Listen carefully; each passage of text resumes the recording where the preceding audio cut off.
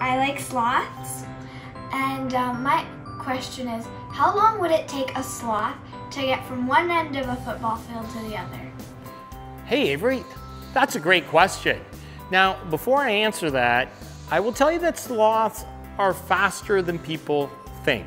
And I figure a sloth can move about 10 yards, if we're talking about a football field, in about 30 seconds. So if it's a Canadian football field, that's 110 yards between the end zones. I figured he could probably do that in about 6 minutes if he was moving at a solid pace. 5 to 6 minutes to get the length of the field, and ideally, we'd want to have some kind of a rope so he would be crawling along his back, which would be a lot more comfortable than him trying to walk or crawl and pull himself along the ground. But on a branch, probably about 5 to 6 minutes. But it's highly unlikely that a sloth would want to move that fast, that far, for any period of time. Great question though. Hello, my name is Quinn, and I'm 7, and I want to know, what is the biggest shark? Hey Quinn, great question.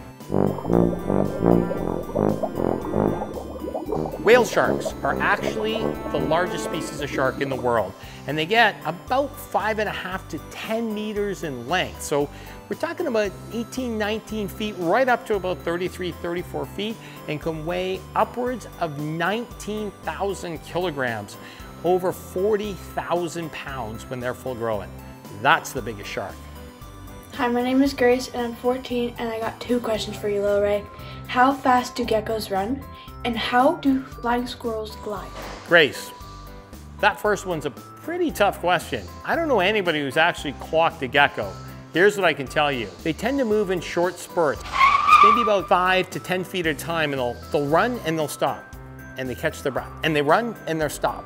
So I would have to think, if I had to guess, that some geckos are probably moving at 15 to 20 kilometers an hour for short spurts, but I'm actually going to look into this a little bit more and maybe put some comments below. It's go time. As for a flying squirrel, how do they actually fly? Another great question. And a lot of people don't realize, Grace, that we're up here in Ottawa, where we're shooting this, and flying squirrels are actually very, very common here, but they're nocturnal, meaning they come out at night. Most people never see flying squirrels around here, even though they're literally all over the place. And if you ever want to see a flying squirrel, the best thing to do is to put out a bird feeder and put a red light on it at night, and the flying squirrels will actually fly from trees at night over to your bird feeder. You got to be lucky to see them, but they're super common. And these flying squirrels have webbing that attach from their wrist on their front foot kind of back to their ankles on each side. And when they jump, they're simply spreading it out, almost forming almost what looks like a glider or parachute, and they're just gliding through the air. That's how they fly. Great questions, Grace. Thanks for asking. Hey, I was wondering, what arachnid has the best eyesight? Hunter, arachnid with best vision.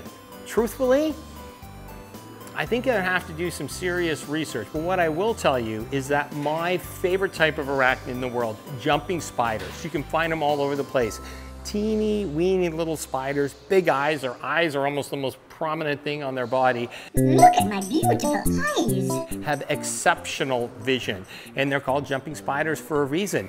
They'll sit in areas, they'll kind of jump over onto your hand and stuff even. They seem to be super alert and paying attention, and to catch the prey, they often will jump and catch something in the air, which is kind of crazy. Jumping spiders, I will tell you, they may not have the best vision of any spider, but they have exceptional vision. Hello, Ray. I'm Dylan. I have a question for you. Why is giraffes' tongue purple? Why are giraffes' tongues purple? Hey, this is a great question, Dylan. Scientists aren't 100% sure on this, but they believe it's actually to protect their tongues from sunburn. They're constantly using that long tongue to grab leaves and stuff. Obviously, they're out in the sun all day. They think it's to protect them from sunburn. Hi, I'm Jet from Ottawa, and my question is, how big do dragons get? Hey Jet, dragons. How big do dragons get? Stop. I'm a dragon.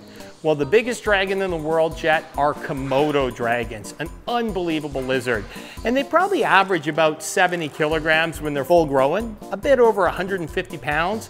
But there was one Komodo dragon that was over 160 kilograms, more than 360 pounds when it was full grown, making him the biggest dragon on record.